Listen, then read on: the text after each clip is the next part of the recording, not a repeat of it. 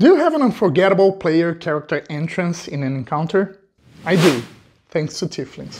I love when players go the extra mile to bring flavorful scenes to the game table. My players were tracking down a villain who had grasped a few small villages under his tyrannical claws. He became an oppressing outlaw force in the region, extorting villagers and kidnapping the young members of families who refused to pay his tithe. Players knew that a former member of those villains was in a tavern, but didn't know who he was. But our Tiefling player knew what to do. Don't worry, I got this. Here's what I want to do. I'm gonna use thaumaturgy to scare the shit out of the entire tavern. I don't want to get in. I want the tavern doors to slam open, and as soon as I step inside, I want one window after the other to fling open and shut. I want all lanterns of the tavern to flicker into an eerie purple. I'm gonna get in with my hood on, and when all eyes are on me, I'll make my eyes go into flaming purple, and as I get my hood off, I want to fling the nearest chair into the air with my tail. And then, with a thunderous voice, I'll say, I'm here to collect Damaso's soul. You can either repent and confess where he is, or I'll take your own soul instead. And then I'll just wait to see whom everybody looks at, or whoever appears to have seen the devil himself. Because he has. Should he roll performance, intimidation? Nah, just take the guy, he's all yours, and thanks for that scene. Tieflings were introduced in the very first Planescape campaign setting, way back in the 2nd edition of D&D. In 3rd edition, they became a playable race in the Forgotten Realms campaign setting. They finally acquired the status of a core D&D race in 4th edition, along with Dragonborns, and gained instant popularity. Why? Come on! A hero who looks like a devil? That's the ultimate level of theatrical coolness one can reach.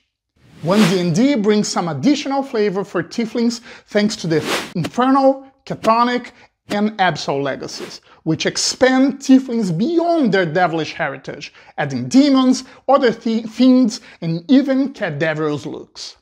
The newly introduced Ardlings have a similar race mechanics design, with 3 celestial legacies: Exalted, Heavenly, and Idyllic.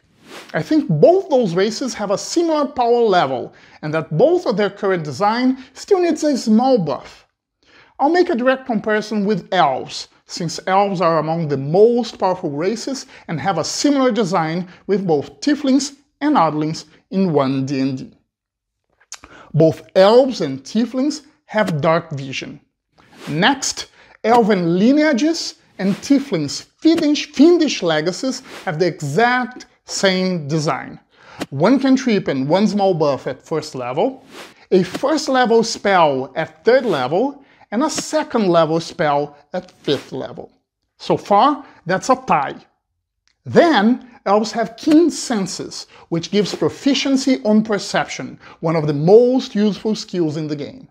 Tieflings have the thaumaturgy cantrip, which despite some cool opportunistic uses, cannot be described as a powerful trait. For Tieflings, that's it, but not for Elves, who still get the Fey ancestry and the trance traits. When I look at that comparison, it's very clear to me that Tieflings are below par. Not by much, but below.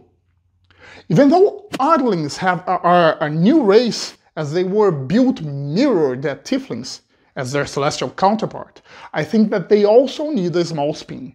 Ardlings have a similar race design to Tieflings and Elves, so we can keep going with the same comparison. Ardlings' celestial legacies are identical to Fiendish legacies or Elven lineages. Ardlings seem not to have a small 1st level buff, but the reason for that is all 3 celestial legacies have the same radiant damage resistance. That, by the way, is a small flavor that could be adjusted. Why not resistance against force and psychic damages for 2 of them? But that's a side note. The only other race trait Ardlings have is Angelic Flight, which leads us to a pound-for-pound comparison of that trait against the remaining Tieflings traits, Dark Vision and Thaumaturgy. For me, those traits are roughly on par, so that Ardlings and Tieflings are also on par. But remember, Tieflings, and with that, Ardlings are a bit below par against Elves, and therefore they should both get a small buff. Some people are concerned about the Ardling's angelic flight trait, as in, you know, flight on first level. But I don't think it's overpowered at all. You can only use it a number of times equal to its proficiency bonus, which is 2 on initial levels. Then you can only move your base speed with it, and you have to land somewhere at the end of your movement. That's basically 30 feet upwards. Come on, folks, give my rogue a silk rope and a hook, and we see each other up there. Seriously, I'm very happy with this flight mechanic. I think D&D finally managed to incorporate it on a balanced way for first level characters. Which brings us back to my point. Both Tieflings and Ardlings need a small nudge to reach the same power level of Elves and other fine folks. And I can think of 2 options that would be a good fit. The first one would be simply giving both races advantage on charisma saving throws. That would fit the lower and upper planes flavor of those races, and it would be a useful trait for all classes across the board. The second option would be something like a Celestial or Fiendish aura, which would provide proficiency on one charisma-based skill of the player's choice. In 1D&D, humans, elves, and halflings already have traits that provide skill proficiencies, so that should not be a problematic design approach. Tieflings already had a cool flavor which will probably get expanded in 1D&D, along with the introduction of their celestial counterpart, Ardlings. I like the mechanics design presented for both races in 1D&D, but I think they're still lagging a bit behind when compared to the most powerful races, elves, dwarves, and humans.